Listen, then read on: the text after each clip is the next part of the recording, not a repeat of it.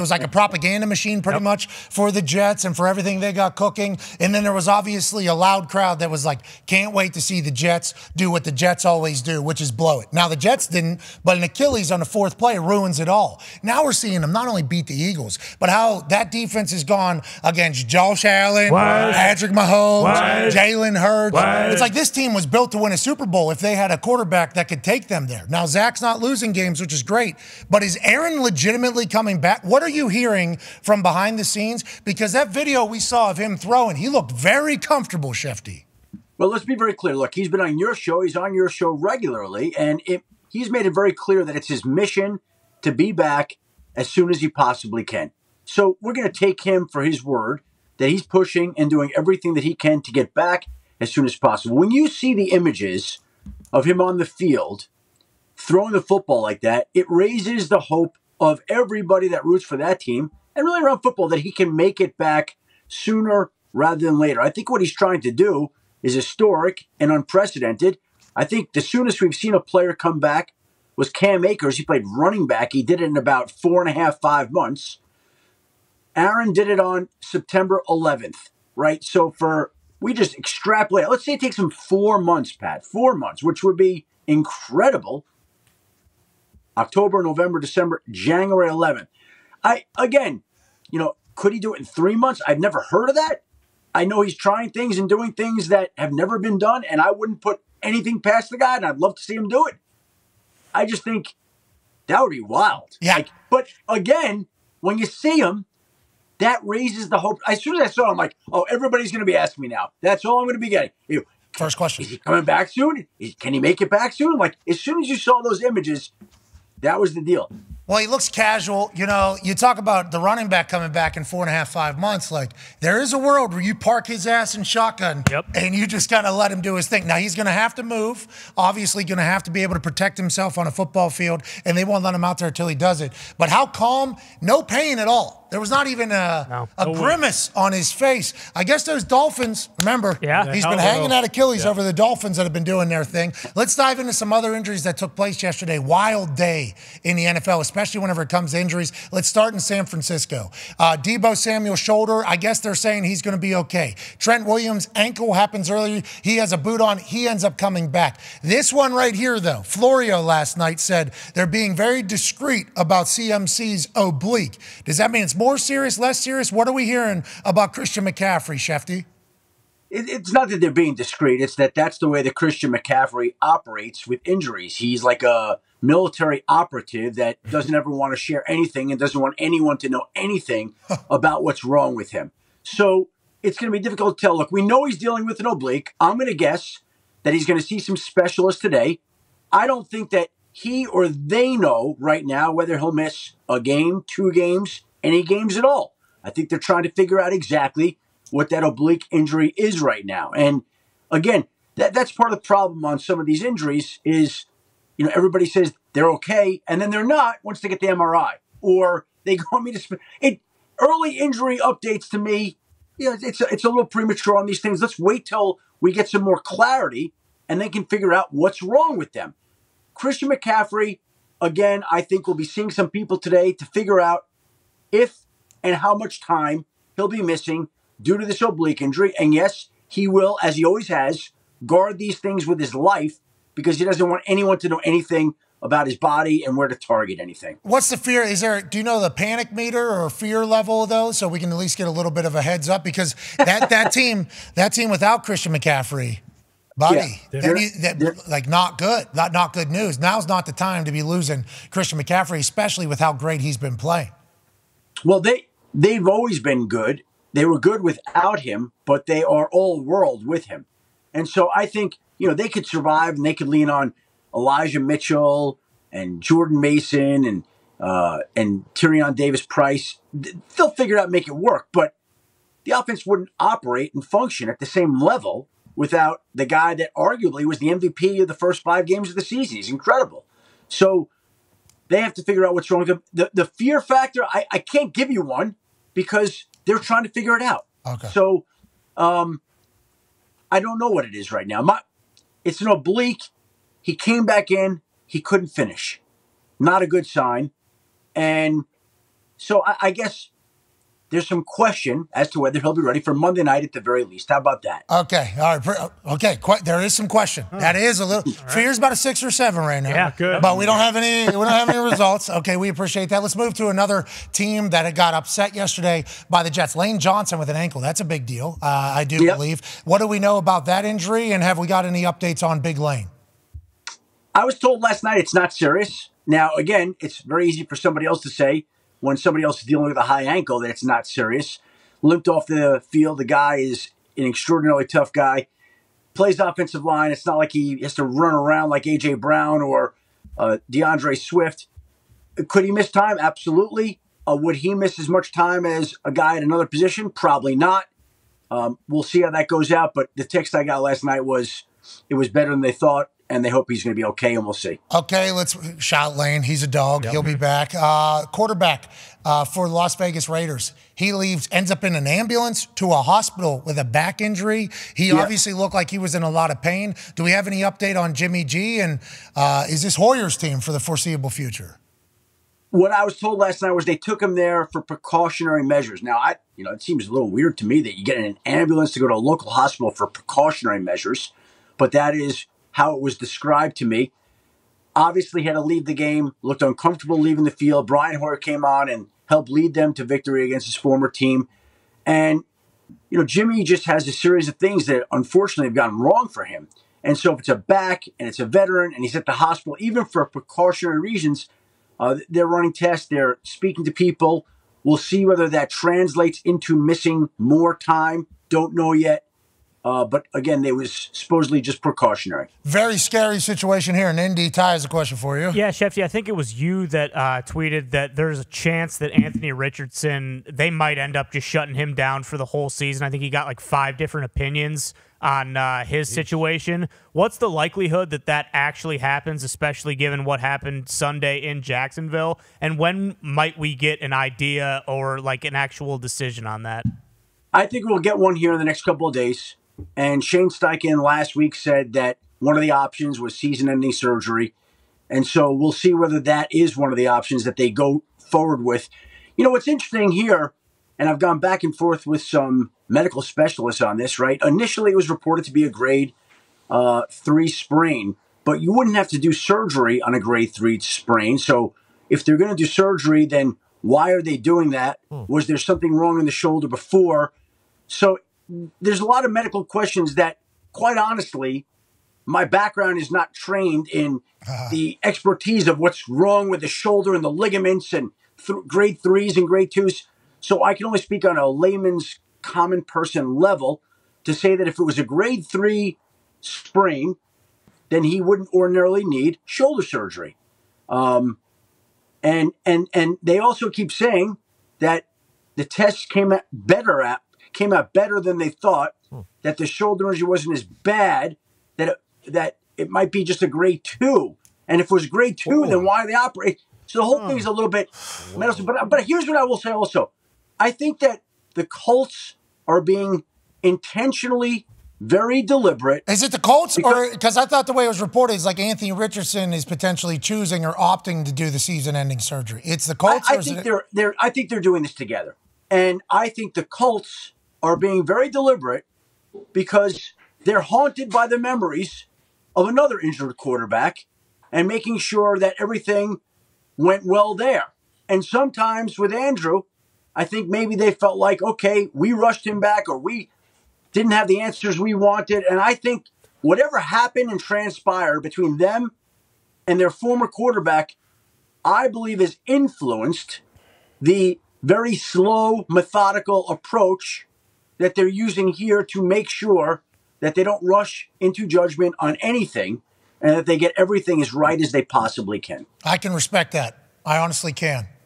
It does scare the hell out of me, though, if he opts for the surgery, because the way he was reading is like Anthony was choosing to basically do a potential season-ending surgery, and it's like, damn, already? Like, hey, I'm out of here? And then Gardner Minshew goes and has his worst game he's had as an Indianapolis Colt, but he was jacked up. He was jacked up. Sure, playing his old team down there, that's okay. So it's like, that is a big worry. That was a big worry as I read it. Like, he's choosing to end his season? Or I think they're in this together and trying to figure out what the best course of action is. And he had a tough few beginnings here where 4 of the 5 games he didn't finish because of injuries, various injuries, 4 or 5. So it was a tough start, and I think they want to make sure he's right. Whether that necessitates surgery or not, we'll see. All the tests have come back negative, though, after all of these things, 4 out of the 5. Well, they say they came back better than they thought. That's why it's a little odd to me. Yeah, but the knee one, the first one was a knee, came back test negative, didn't miss anything. Then there was, I believe, the concussion. Mm-hmm. But he played a series, I think, after that, and then he went out. And then now it's this, and it's like the tests were negative, came back better than we thought. It's like, damn, what the hell? We hope. Hey, AR, hope you're all right. Good luck, AR. Hope you're all right. Hey, I'm scared to death, though. We're just choosing to end the season, week 6. Yeah. The guy had like 4 touchdowns in 2 weeks. It got something I never heard. I can't even remember somebody getting a surgery for AC sprain or. That's what I'm saying. It's weird. It's weird. It's off. I'd say very, very weird. And then the Deshaun Watson, he's back next week, we assume? Is that what we're thinking? Are they going to buy or? They think there's a chance. I'm not telling you he's going to be back. We'll see. They're coming off the bye. They played San Francisco. They ruled him out on Friday. And the way it was described to me by a few different people was he's got a chance. Doesn't mean he plays next week. He might not, right? But he's dealing with a subscapularis, if I pronounced that correctly. That a baby. Subscapularis muscle in his shoulder that basically prevents him from getting the power he needs to drive the football. And so it's a situation. Oh, by the way, I love this. It just tells you, Pat, how heavily you watched your shows because I'm getting a little medical update on Anthony Richardson. Here we go. Grade 3 could warrant surgery. Doesn't always need it. Depends on what exactly the problem is. Grade 2 is where it means the ligaments aren't totally torn and surgery is more puzzling. But if he has some specific issues related to past history, his anatomy, something, he might end up with a surgical procedure. And, of course, you want to find out more at that point. It's confusing, but hopefully we'll get some clarity. So somebody's watching and somebody's texting me that. Somebody smart's watching, which we could have never expected. Somebody that had the answer. Like that's surprise of the year there. Right about that. But anyways, that sounds like a dog. We get medical updates and we get pronunciations of names as the program unfolds in real time. That's how this show works. Yeah, it's live TV, baby. That's live TV. AR, we hope you're okay, though. Anyways, Connor has a question for you. Yeah, Schefter, just future reference. It's a program, not program. But there's a pretty big... Program.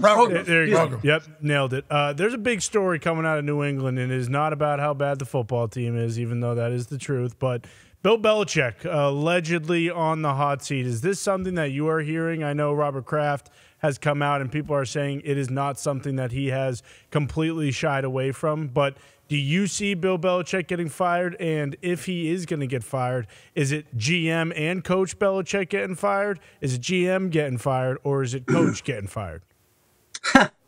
Well, first of all, I think he's treated differently, as he should be, than any other coach. On a Monday or a Sunday night after a season ends, we'll get 3, 4, 5, 6 firings of head coaches. And I just don't think you're going to get one of these statements on the last regular season game that Sunday night where the Patriots have fired Bill Belichick. I just don't think it works like that when there's the history and the accomplishments and the resumes and the relationship that there's been between he and Robert Kraft.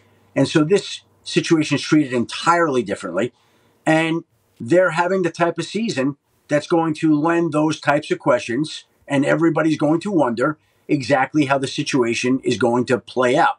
Because nobody thinks that they can continue just like this with the team reeling in a way that we're not used to seeing, with the offense struggling in a way we're not used to seeing, with the team performing in a way we're not used to seeing. This is so abnormal for a team that has been the best team arguably in all of sports over the last couple of decades. So Bill is, I think, 71, 72 years old, and everybody wants to see change, and he has been the guy at the top.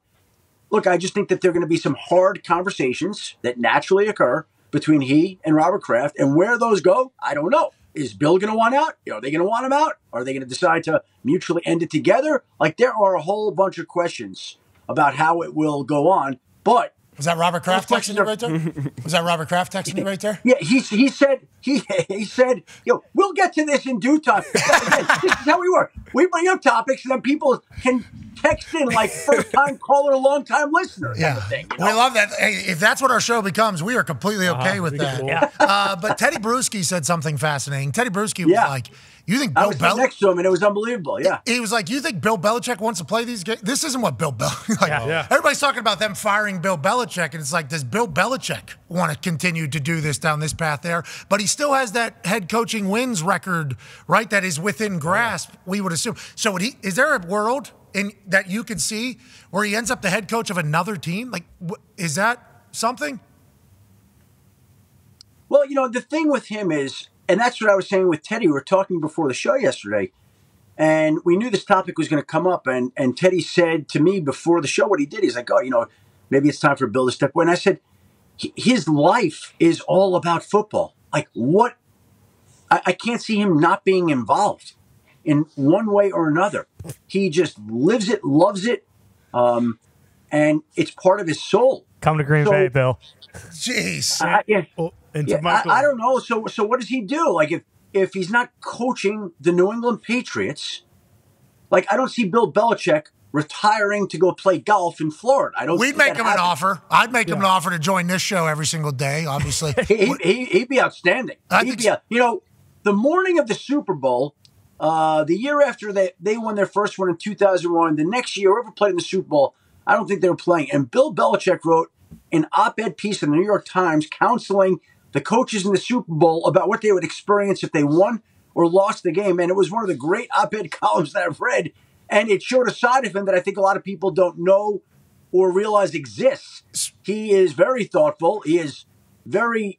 He did that top 100 with Rich Eisen. He did that top 100 with Rich Eisen. Fantastic, it was fantastic. Yeah, that was Automatically assumed. That's him. But he's going to get that coaching record, right? Isn't that what we all think he's coaching this for, is to go get that head coaching wins record? And it's like, is there a chance, it sounds like there is a chance where this could happen, where Kraft and he decide it's no longer right here, it is worn out, and he potentially, because the only way to get that record is he has to be a head coach somewhere else. And how many years until he gets it? Like 3-4, right? Yeah, 3 or 4 years. He's at 299 right now. I believe it is in the 340s, 330s. But I always I think he's like 17 wins away, something to that effect. The combined of regular season and playoffs. But there's also the record where it's just regular season. But to what Teddy Bruschi said, we talk to Michael Lombardi every week, and Michael Lombardi has been reiterating for a couple of years now. Actually, Bill loves the process, so I do understand he plays for Super Bowls and division championships and all that. But Michael Lombardi has also been very adamant about the fact that he loves the day-to-day. A lot of this, Bill, this year. A lot of that. A lot of this, Bill. Hey, let me tell you something. Hey, Pat, what was the worst record you ever had on a season with the Colts? 2-14. Got us Andrew Luck. Those kinds of years are just brutal and miserable to get through. It is no fun for anybody for weeks and months at a time, right? Like, they are off. I remember covering the Broncos back in 1991 or 2. They were like 4-12, and it was just miserable. It's horrendous to be around something like that, right? Well, everybody thinks they're going to get fired. Every player is trying not to put out bad film. Even the chefs think they're going to get fired. It's just a miserable existence, and I can see how Bill would certainly hate it. But it is a fascinating future because he is GM, he is head coach. GM Bill has not done great over the last 2 years. 5 years. Head coach Bill has not done great. Remember, he put the special teams coordinator and the defense coordinator and offensive coordinator last year. So it's just like, wow. GM Bill has hurt Coach Bill. Coach Bill is Coach Bill. Coach Bill is arguably the greatest coach of all time. But GM Bill has hurt Coach Bill because they just don't have the same level of talent that other teams do right now for whatever reason. It's interesting. I'm excited to see how Robert Kraft handles it because, remember, he has been quoted at one point saying, I got to go fly back to New England to deal with the biggest asshole in my life. Bill Belichick, allegedly. Remember, that was when he was coming down an elevator in Vegas, I think. Somebody quoted him as saying that. That was when the whole Tom Brady, Bill Belichick, whose side is what. That is all lies. I'm just saying Kraft and Bill have had a long relationship together that has done a lot of this. How will this go? We shall see. Ty has a question for you, Schefty. Schefty, yes, Ty. So not just Anthony Richardson, but what's going on with Trevor Lawrence. It didn't really look like his knee injury was that bad yesterday, but then now there's a lot of blowback for Press Taylor for leaving him in there or kind of hanging him out to dry. It didn't look terrible, but is that a situation where he might miss a couple weeks now? Well, they played this week, short week, Thursday night. So there's the first issue that comes up. He was going to have an MRI today. I have not gotten the results of the MRI. And until we see what that MRI says, it's hard to say how much time he'd miss. But he was hobbled. I didn't like how he went down. He grabbed that knee right away. It didn't look great, but he was able to get up and finish the game, so that was encouraging.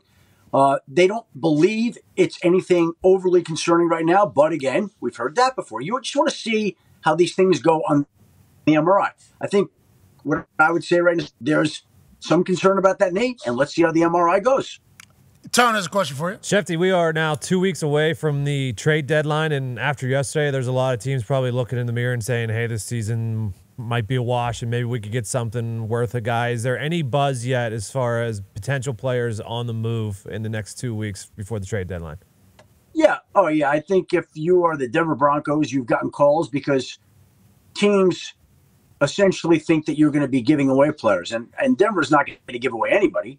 But Denver's going to listen on just about anybody. And if somebody wants to offer draft picks to a player, then at that point in time, Denver will be willing to listen on just about anybody and make a trade if there's fair value. They're not just going to give away anybody. I think Carolina would deal some people. Hey, let's stay in Denver real quick.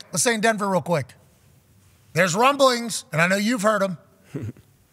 Peer of yours, colleague of yours, defense coordinator for the Broncos. Is there going to be a change over there, mate? Well, I don't think they're doing anything right now, but I think at the end of the season, anything is possible. Yeah, they're not looking to do anything right now. Sexy Rexy Ryan? Is that who you're hearing as well? Oh, no, no. In fact, Rex is not going to Denver right now. Come on. Damn. I had a couple people tell me that this morning. There was a chance that he was going to get approached or targeted by them. And you know who my source is there on that? Who's that? Rex. Oh. we were talking about it yesterday as we were watching the games. Right, he's not going to Denver right now. You know, by the way, and I said to him, I go, do you ever stop and think about this? Like, he was one of 2 finalists for the Broncos defensive coordinator job. I said, that could be you there right now. You could be going through this season instead of sitting here eating cheeseburgers with me, watching football on the big screens here in Bristol, Connecticut. And I think he's very thankful that he's in the spot he is. I don't think that the coaching bug is out of him. I wouldn't be shocked if one day he did it again. He loves that. Like, coaches love to coach. The coaches who love it, they love it, Pat, right? Yes. That's why, like Bill Belichick, football, like I said, is a part of what he does. And Rex loves to coach. Could he go back to that one day? That would not surprise me. But right now, his job is with ESPN, and he does a great job of that. And so I love working with him as a teammate. I love the fact that there is a chance that behind the scenes, people are like, how the hell do we get Rex Ryan out of eating cheeseburgers with Schefter? Yeah. And how do we get him back into coaching? Be tough. He goes, where are these people getting me going to Denver? I'm not going to Denver. I'm like, okay, well, there you go. Well, I think the thing is, like, they can afford anybody over there because there's no salary cap for coaches, obviously. So, yeah, but why would he leave ESPN, TV land right now to go jump in on, what's their record, 1-5? Yep. Yeah, that'd be tough. I didn't understand that one either as well. As to be clear, did not understand that. But they're thinking that Denver is going to be targeting him heavily, though. And that may be a different story. But he's not going there right now. After the season, will there be teams that go to him and talk to him about a job? There are almost every year. Would Denver be amongst them? Why wouldn't it be? He was one of 2 finalists last year. Is he going to go to Denver? After the season, I can't speak for him. I don't know that. But he's gonna consider all these coaching offers. Got it. And he's very happy doing what he does. Hell yeah, he's and great. You know what? Like with anything, with anybody, if somebody wants you enough, they make you feel it. So if somebody makes him feel wanted enough, and whether that's financially or in another way, could I see him going back to coaching one day? That's always been the case. That might be what this is. Yeah. Hey, we're in on the Rex sweepstakes. Yeah. I cut you off there. You talked about the Broncos being for sale for sure if players before the trade deadline. I think you were going to say Carolina. I don't know. Carolina would be sellers. Look, there are teams that are going to lose games now that thought they were going to be competitive like Arizona, I think would listen on a lot of players and be willing to deal certain guys. We could go through the list. You just look at any team right now with one win. New England. You feel the prospects of the season, and you just say, okay, well, would they be sellers? And I think, for the right price, any team would move somebody just about. Got it. Okay, there we go. Okay, I could see Arizona dealing players. I could see Carolina dealing players. This is Chicago. Look at Chicago. All right, we get it. Chicago. All right, sweet. Absolutely Chicago. All right, let's put that. I'm not bad. Okay, we only got a couple of minutes. We're done with you just saying, the teams that stink are going to be sellers. There's no information coming. Darius has a question about tonight, though. We got to pivot to this evening's Monday Night Football game. Two great teams playing. What do we got? I know Eckler, I saw he was completely off of the injury report going into tonight. Is he completely healthy? And then Justin Herbert's finger, is it all the way back? I know it was an ugly injury there, but any other injuries tonight? Cowboys, Chargers. Eckler's off the report. Now, again, are they going to give him his full workload? I don't know about that, but he's going to be involved heavily. Of course, he's a tremendous running back, and they're going to use him quite a bit, and he feels ready to go. And Austin Eckler knows his importance to the team and the fantasy community, so he'll be out there doing his thing. Justin Herbert, I'm curious about that. Like I said to you, if that injury had occurred and they had a game last week, would he have been able to play and been completely unaffected by a dislocated finger on his non-throwing hand? He's worn a glove at practice, so he's going to be out there. He's going to be playing. I just don't know how much of an impact or influence, if any, that injury will have for him. So we'll see about that. All right. Well, what else should we be looking for tonight that we haven't brought up? Anything? Well, I think when teams get embarrassed the way that the Cowboys did last week, for them to come out and play 2 stink bomb games in a row would shock me. Like, I just think they're going to come out tonight and we're going to get the Dallas Cowboys A game. And so we'll see how that goes. And allegedly, I seen a stat, Cowboys 9-1 after a loss since 2021 with Big Mike McCarthy. Well, there you go. So that's a hell of a stat we shall see. Schefter, we appreciate the hell out of you. We'll watch you on TV tonight. Ladies and gentlemen, senior NFL insider for ESPN, the man who knows it all, Adam Schefter. Schefter. All right, we're about to hit a hard out here in this first hour. Got a lot of information, but next to none as well. Yep. There were some things where he was dancing around, like the trade thing. Like, if your team stinks, they're going to be sellers. But I do believe the trade deadline for the NFL is heating up over the last couple of years as the NBA has done the same. People have seemingly got more eager and excited to make plays than they have in the past, as opposed to just going to the dance with the people you have now. A lot of teams say, you know what, we're like 2 pieces away. Let's go ahead and try to make this happen. I like that. It's going to heat up, we think. And he says the teams that suck are certainly for sale. Not a bad little stat.